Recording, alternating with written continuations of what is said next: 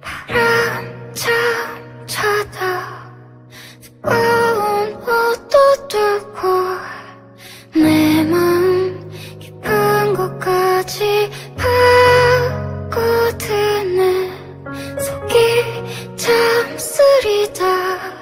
변변찮은 모습에 무엇 하나 한계였구나.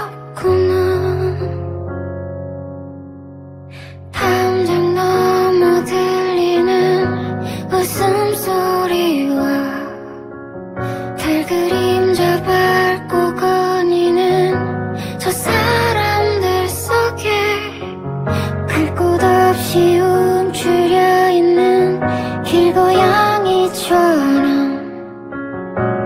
무슨 일이 생길지 알 순 없지만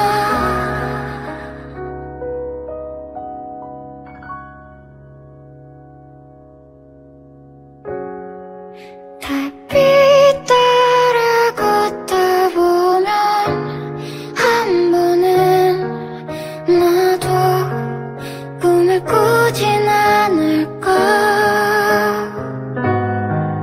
초라한 모습이라 해도 저 달이 날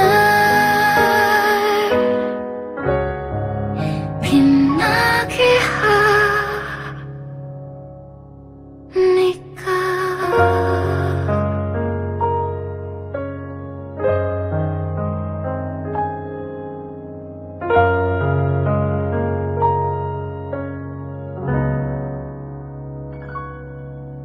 지나온 길을 또 다시 걸